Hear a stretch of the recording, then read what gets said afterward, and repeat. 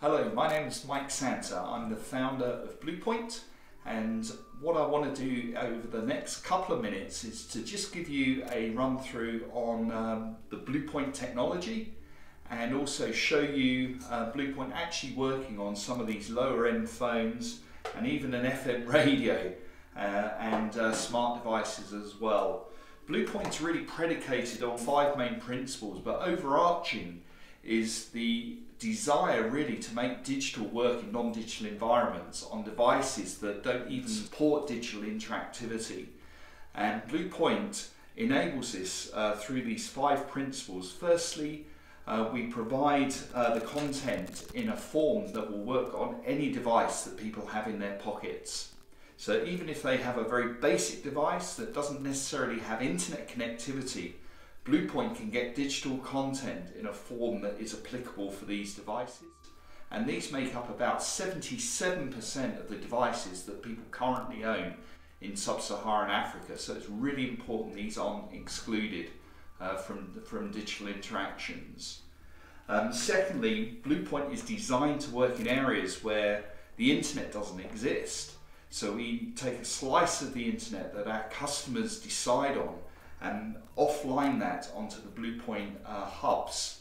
The BluPoint hubs can be deployed as single units or as a collection of units that make a wireless LAN network in the locations that they're deployed in.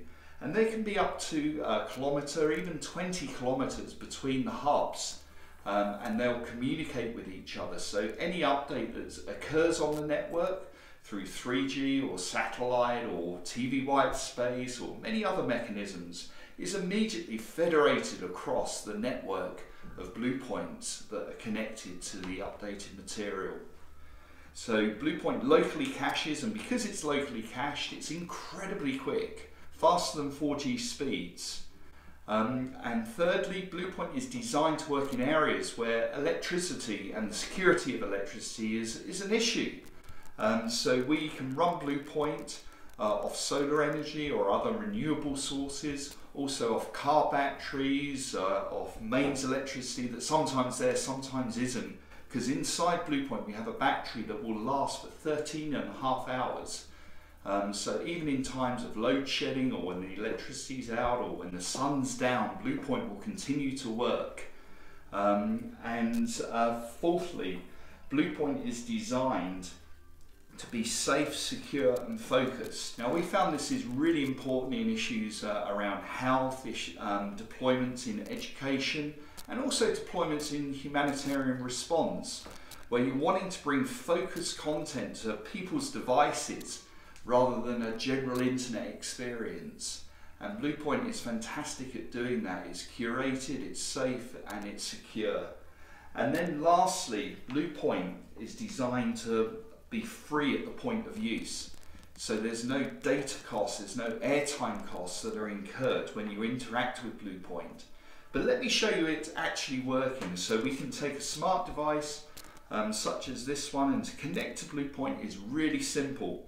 All we need to do is go to our settings menu and Wi-Fi and choose the BluPoint network.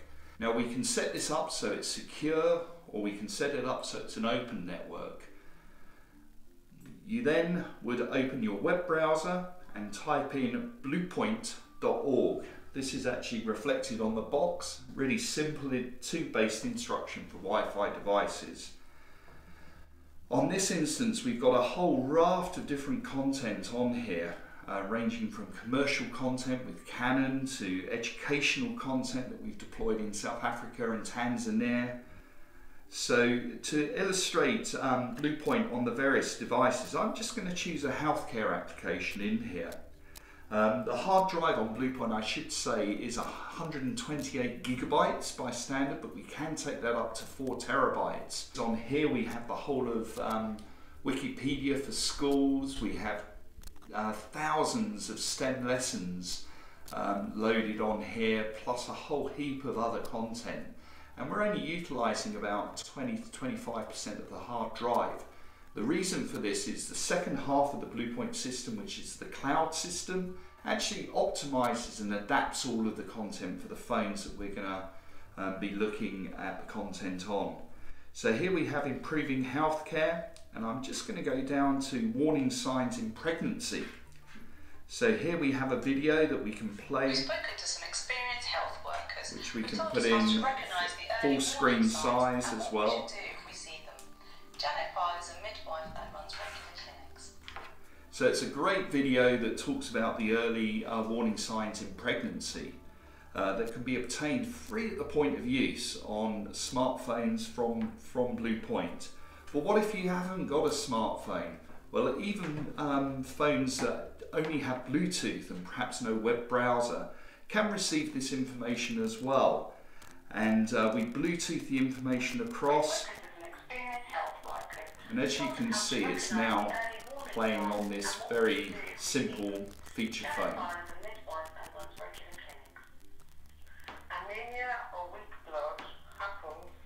But some people have even more basic devices than that, and BluPoint can support those devices by actually transmitting the audio that's either auto-generated from web pages using our CMS system, or is generated by stripping out the audio track.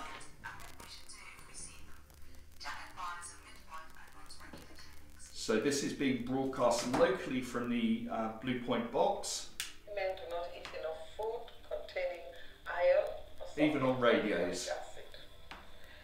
So the great thing about that is, because it's multimedia and it's a mixture of audio on the radio and simple phone, and also video on the feature phone, it means that people, even if they can't read and write, can still access valuable life-changing materials on BluPoint.